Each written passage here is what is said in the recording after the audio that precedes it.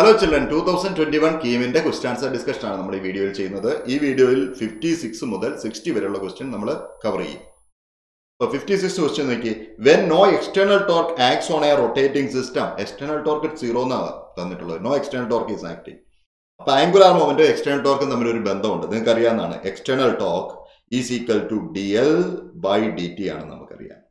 ഇനി external torque 0 എന്ന് പറഞ്ഞാൽ അതിന്റെ അർത്ഥം എന്താ? ടോർക്ക് 0 എന്ന് പറഞ്ഞാൽ അത് ഇംപ്ലൈ ചെയ്യുന്നത് ആംഗുലാർ മൊമെന്റം കോൺസ്റ്റന്റ് എന്നാണ്. കോൺസ്റ്റന്റ് ആംഗുലാർ മൊമെന്റത്തിന്റെ മാഗ്നിറ്റ്യൂഡും ഡയറക്ഷനും കോൺസ്റ്റന്റ് ആയിരിക്കും. പിന്നെ ഇവിടെ കൈനറ്റിക് എനർജിയെ കുറിച്ചും പ്രതിപാദിക്കുന്നുണ്ട്. അതുകൊണ്ട് കൈനറ്റിക് എനർജിയുടെ ഇക്വേഷനൂടെ ഞാൻ എഴുതാം. Kinetic energy is equal to എല്ലിന്റെ ടൈമിൽ എഴുതുക. കാരണം എൽ ഒരു കോൺസ്റ്റന്റ് ആണല്ലോ. L square divided by 2i. നമ്മൾ kinetic energy is equal to T square divide by 2m എന്ന് എഴുതുന്ന പോലെ rotational kinetic എനർജിയെ L square divide by 2i എന്ന് എഴുതാം. ഈ രണ്ട് കാര്യങ്ങൾ വെച്ചുകൊണ്ട് നമുക്ക് എല്ലാ ഓപ്ഷനെ അപഗ്രഥിച്ചു നോക്കാം. Angular moment of the system is not conserved എന്ന് പറയുന്നത് തെറ്റാണ്. കൺസേർഡ് ആണ്, കോൺസ്റ്റന്റ് ആണ്. It's rotational kinetic energy is conserved എന്ന് തെറ്റാണ്. കാരണം the moment of ഇനീഷ്യ can change. Angular moment constant ആണെങ്കിലും ബോഡിയുടെ മൊമെന്റ് ഓഫ് ഇനീഷ്യ അതിന്റെ പാർട്ടിക്കിളിന്റെ ഓറിയന്റേഷൻ അനുസരിച്ച് മാറാൻ പറ്റും. മൊമെന്റ് ഓഫ് ഇനീഷ്യ മാറാവുന്നത് കൊണ്ട് കൈനറ്റിക് എനർജി കോൺസ്റ്റന്റ് എന്ന് പറയുന്നത് തെറ്റാണ്.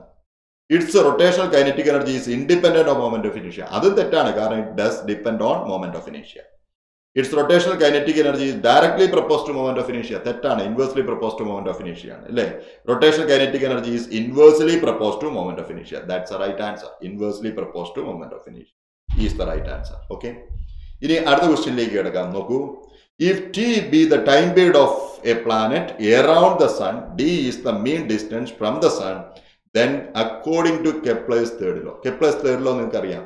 ലോ ഓഫ് ടൈം പീരീഡ് എന്ന് പറയുന്ന സാധനം എല്ലാവർക്കും അറിയാവുന്നതാണ്. Square of time period is directly propose two cube of the mean distance between the planet and sun അല്ലേ?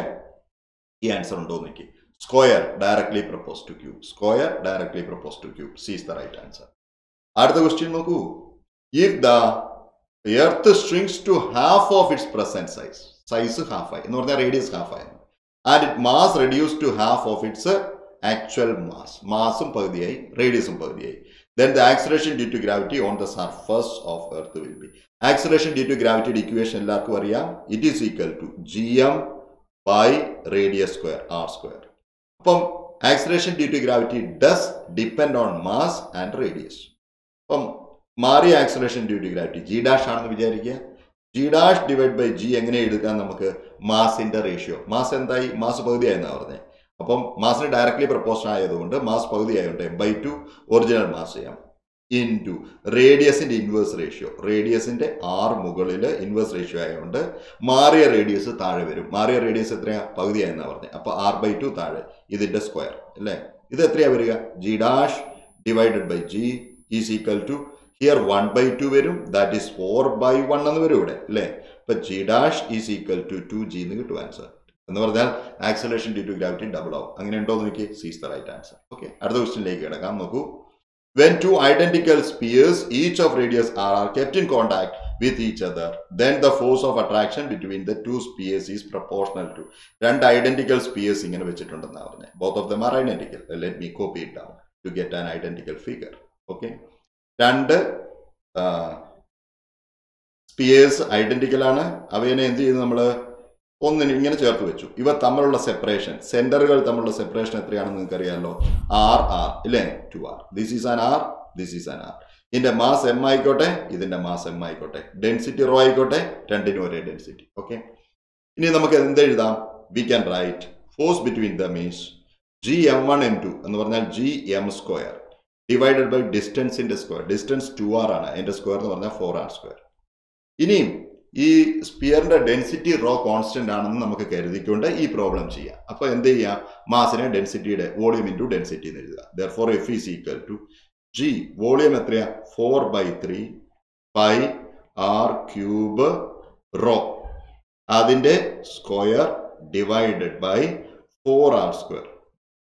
മുകളിൽ r⁴ താഴെ r സ്ക്വയറുമാണുള്ളത് അല്ലേ? therefore f is directly proposed to r⁴ answer. f is directly proposed to r⁴. Okay, ഈ problem നമ്മൾ density constant ആണെന്ന് assume ചെയ്തുകൊണ്ടാണ് ഇവിടെ ചെയ്തിട്ടുള്ളത്. Okay, Therefore, the answer is at 4. അടുത്ത ക്വസ്റ്റ്യനിലേക്ക് കിടക്കാം. നോക്കൂ, വിത്ത് ഇൻക്രീസ് ഇൻ ടെമ്പറേച്ചർ കൂടുമ്പോൾ ഉണ്ടല്ലോ ഈ കൊഹസീവ് ഫോഴ്സ് കുറയും. കൊഹസീവ് ഫോഴ്സ് കുറയുമ്പോൾ സർഫസ് ടെൻഷനും അതുപോലെ വിസ്കോസിറ്റിയും കുറയുകയാണ് ചെയ്യുക. Both surface tension and viscosity of the liquid degrees. That's the right answer. Okay, thank you.